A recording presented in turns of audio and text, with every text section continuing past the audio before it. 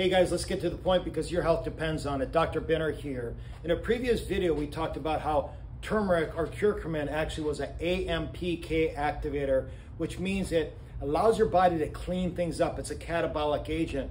Now that's good, but remember I talked to you about that this increased or actually decreased mTOR, which is the ability for your body to become anabolic, build muscle. So what I told you is that we're going to do a video that's going to allow you to be able to utilize that tool in correspondence with another tool to be able to make sure that you create balance so you get the benefit without reducing mTOR. What's the process? What we're going to do is we're going to pulse things. On the days that you are working out, we want to utilize anti-inflammatory agents like ginger that will help cut down inflammation but will not decrease mTOR.